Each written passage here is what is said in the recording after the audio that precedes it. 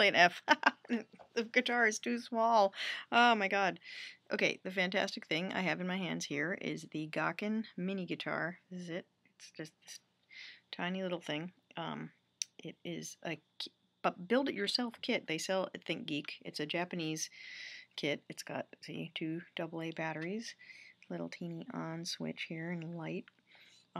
Just 4 strings. It's got a built-in speaker as well as a 1/4-inch output to go into a little pickup if I wanted to put it into an amplifier. Haven't gotten that ambitious yet, but the main thing is trying to keep the strings in tune. I think I'm going to take the back off and redo the screws in the back where I just built it.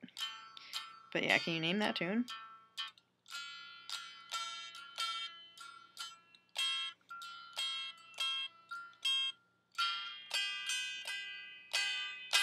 Anyway, I was like, shoot, do I even remember how to play the guitar? So I thought, okay, what does Darren teach to Colin again? And I just went and reread that section.